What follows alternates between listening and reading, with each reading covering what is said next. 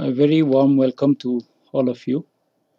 This is the first class of the semester, and today we'll be talking about scalars and vectors.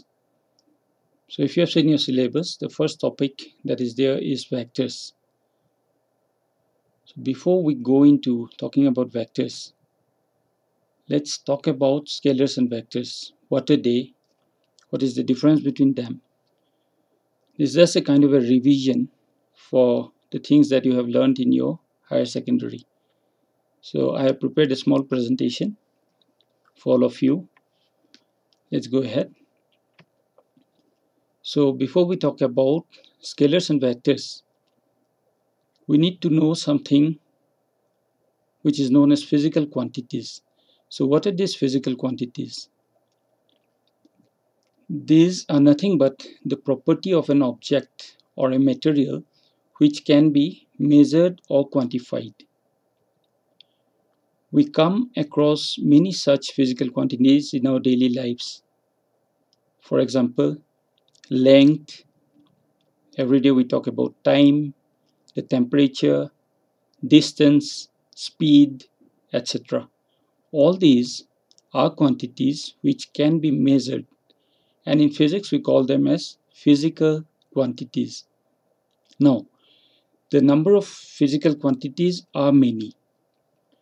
So in order that we have a proper understanding of these physical quantities are classified broadly into two types.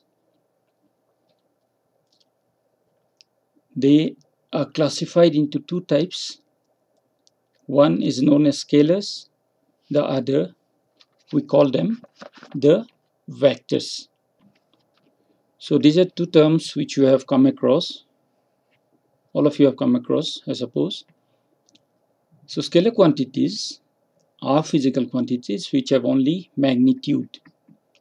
For example, as is shown in the slide, time, mass, temperature.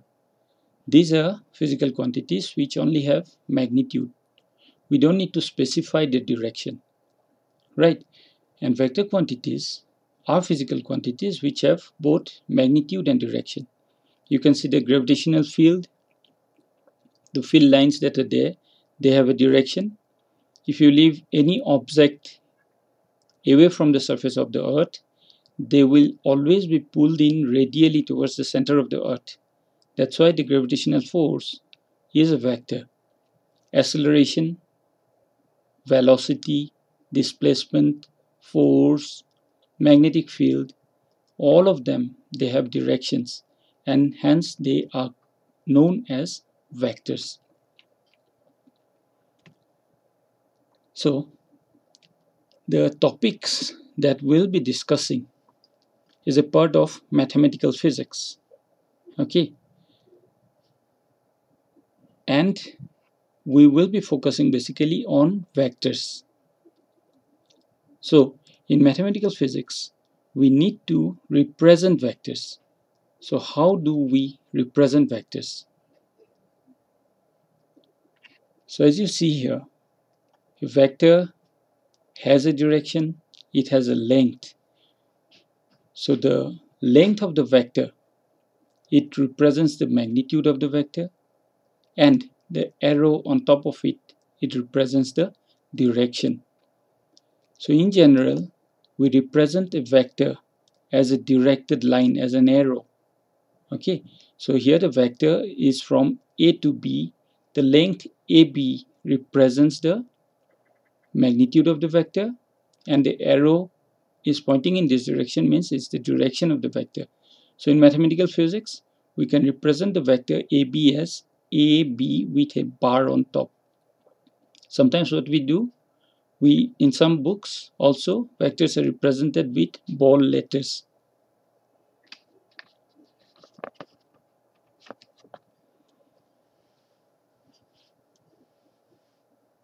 So any vector has its components. Okay, so as you can see here, in 2 dimensions, I have a vector with respect to the origin. Here it is B till the point E. that is the vector A. Okay, and with respect to this coordinate system in 2 dimensions, this is the x-axis and this is the y-axis. So the vector A will have component along the x-axis, we call it as AX, and along the y-axis we call it AY. So the vector A is represented as the sum of its components AX and AY. To understand it properly, suppose you are standing in this point, at this point B, somebody is pulling you with a force along the x direction, and another person is pulling you with a rope, say, along the y direction. So which direction you will move? You will move in a direction which is in between the x and the y axis. You imagine a rope along this axis and a rope along this axis, 2 persons pulling you with equal force. You will move in this direction. Okay, that means this force plus this force is equal to this force, or in other words, this force, the resultant force, is a sum of the component of the force along the x-axis and the y-axis. This is in 2 dimensions.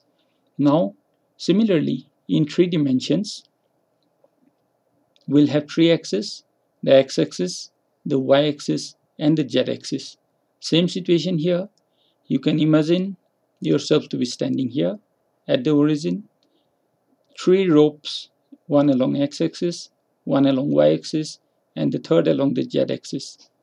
All 3 forces are pulling you, let's say equally, then you will move along this direction. So any vector has its components along different axes. Okay, and the sum of the components gives us the resultant vector. As can be seen here, shown here, the vector A has 3 components along x-axis, along y-axis, and along the z-axis. So this is represented as AXI, AYJ, and AZK. Here it means I is a unit vector. We'll talk more about it later. AX is the magnitude of the x component, and I represents the direction, that is along x-axis. Similarly, AY is the magnitude along the y-axis, and J represents the direction, that is along y-axis. AZ is the magnitude along the z-axis, and K is the represents the direction. I, J, and K are called unit vectors. We'll talk more about it later.